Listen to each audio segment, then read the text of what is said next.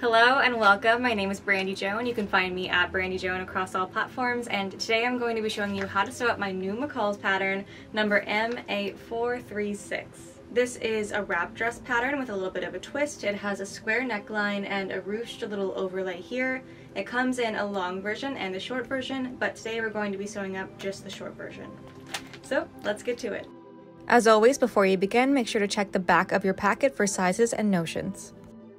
So the first thing that we're going to do is pin the front yoke to the back yoke at the shoulder seams, making sure that we line up the two notches that are shown here, right sides together, then sew them in place using 5/8 seam allowance.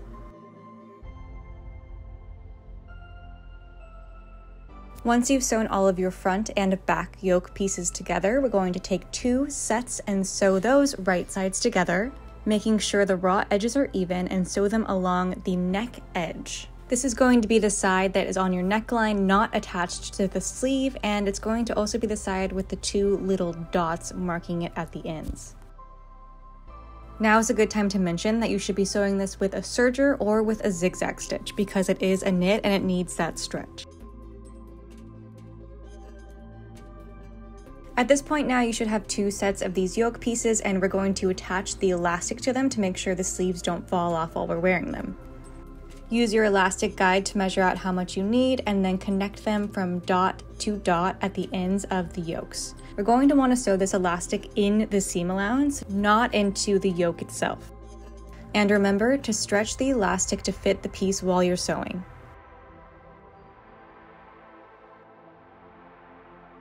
Once you have the elastic sewn into place, we're going to turn it right side out and baste stitch the other edge closed.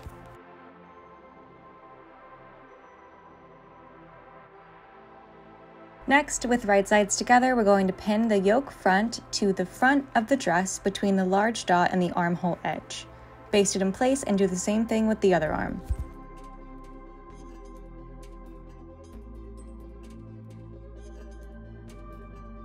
Now we're going to sew up both of our ties by sewing them up lengthwise, right sides together. Then we're going to turn them right side out. I personally like to use a loop turner for this, so that's what I'm using.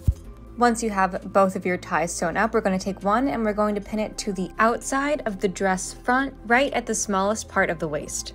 You want to make sure the length of the tie is going in towards the body of the dress, not out the way it will be once it's sewn up. Set your dress front aside and bring over the front overlay piece, and on the outside, fold the top edge under 5/8, give it a good press, and then top stitch that in place. Then, on the outside, pin the remaining tie to the upper left front edge, making sure again that the length of the tie is facing in towards the dress.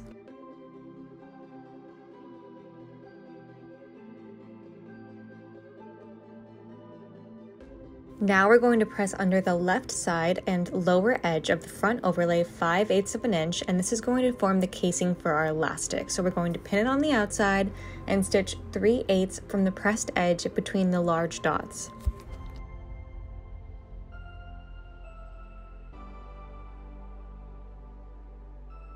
Once you have that casing sewn up, we're going to cut a piece of 1/4 inch elastic to 3 inches and 5/8 long, and then thread it through the casing, sewing it in at both ends.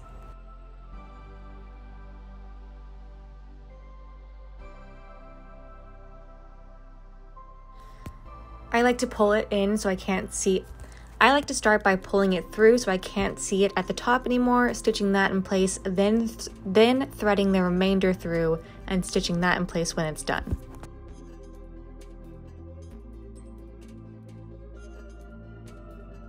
Once the gathers have been made, the next step is to pin the wrong side of the overlay to the right side of the front, and we're going to sew down the side seam that doesn't have the tie on it, and it's not going to go all the way down to the hem of the overlay just yet, so just be aware that if it seems like it's short, that's because it's supposed to be.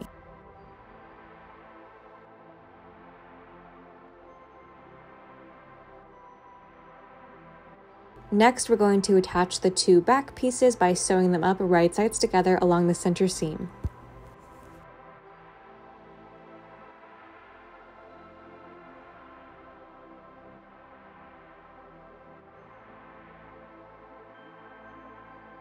Then bring your newly sewn up back piece and sew it to the front piece, right sides together along the side seams, making sure that all of the ties and the overlay aren't getting caught anywhere they're not supposed to be.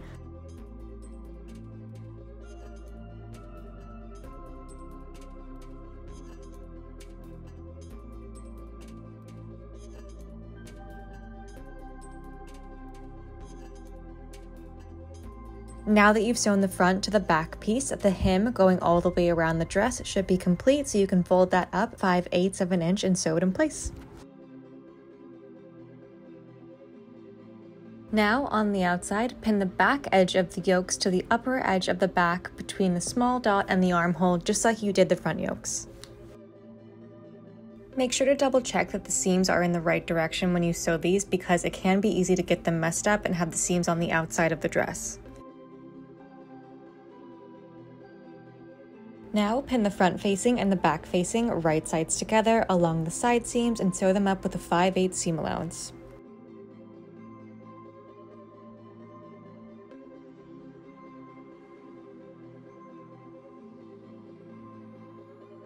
Once you have your front and back facing sewn up, we're going to bring back over the dress, and with the right sides together and raw edges even, pin the facing to the dress at the upper front and upper back edges. Sew it in place using a 5/8 seam allowance, then stitch again 3/8 from that stitch line within the seam allowance, because this will create a casing for the elastic at the neckline.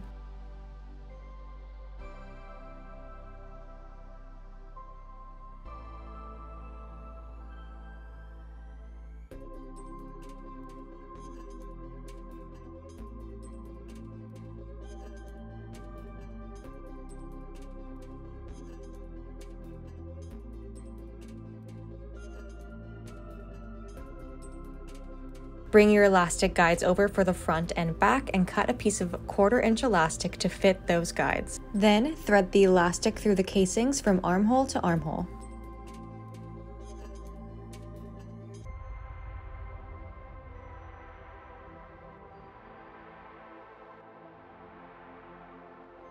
Next, open out the facing, press the casing towards the facing, and then top stitch along that seam. Now we're going to make a casing on the lower edge of the facing, so press under the lower edge 3/4 of an inch and stitch 5/8 from the pressed edge, leaving an opening to insert the elastic in the round. Use the pattern piece labeled Elastic Guide for Casing to cut the 1/4 inch elastic to the size that you need and thread it through the casing.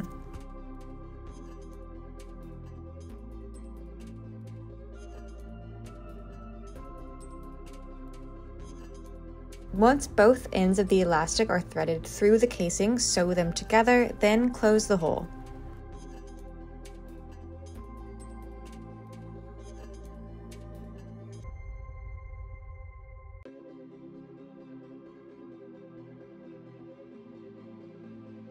Turn the facing to the inside, give everything a good press, then baste the facing to the dress at both armholes.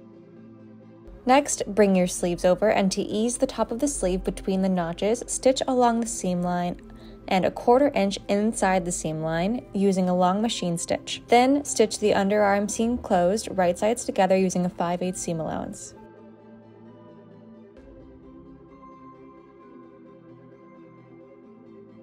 Once your sleeve has been sewn together, fold the hem allowance up 5/8 of an inch and stitch a 1/4 inch away from the raw edge.